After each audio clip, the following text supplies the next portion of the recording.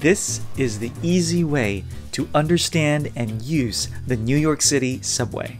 Now you might want to watch until the end for the most important advice on what stations to avoid in train transfers. First things first, to access and pay, all you need is anything contactless: credit card, debit card, your mobile phone, watch, or any wearable device.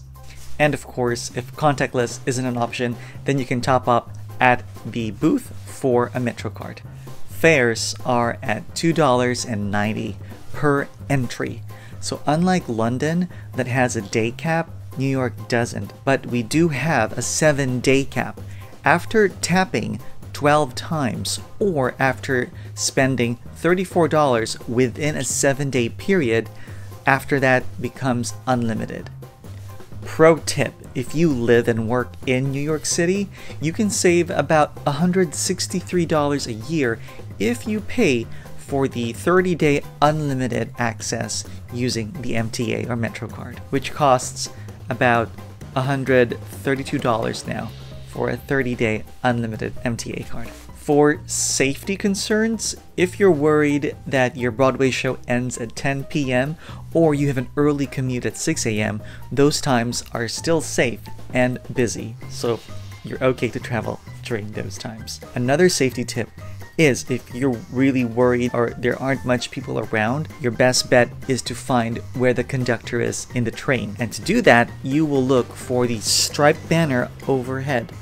And it's usually at the center of the platform. And the most important safety tip is never to stand by the edge of the platform, because people often push people at the edge, especially when the train is coming in or as the train is passing by. So never stand by the edge, or at least stand behind a barrier or the pillar to keep safe. With regard to apps for directions here in New York, there are so many. You can use Google Maps, My MTA, and other apps, but I use Google Maps, which is very sufficient. I'm happy, I'm satisfied. Now with Google Maps, don't forget to switch on the transit option, which shows you the pathways of the trains, so that you can visualize the direction of the trains, which will help you find the entrances for the subway stations. If you're new in the area, budget a minute or two to find the entrances of the subway, because they're colored black and green, which can easily blend in the environment.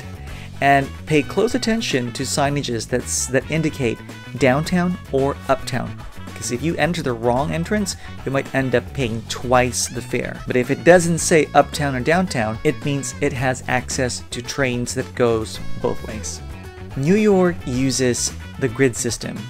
You can picture New York as this long, tall island with a grid system, with roads going up, straight up, and roads going to the side. The roads going up are what we call avenues. A clue that I remember is avenues, letter A, that look like arrows going up. So these are avenues that go straight up. The streets that cross from west to east, bear in mind that the lower the number of the street, meaning the lower you are or the most south you are of Manhattan or New York, while the higher the number goes, the 100th street, the higher you are in Manhattan. Subway trains usually travel through avenues going up, while buses travel in streets, which they call crosstown buses, from west to east. Now, the most important advice of all, if you can help it, try to avoid train transfers in these two stations. That's 42nd Times Square Station and or Grand Central, because these stations are huge, busy, and boiling hot. So you can imagine during the summer or cold weather, it's hot in those areas. It's huge, it's busy. You don't want to end up there unless you have no choice. Looks like you're all set. So for more tips and the vibe, like and subscribe. Welcome to the capital of the world.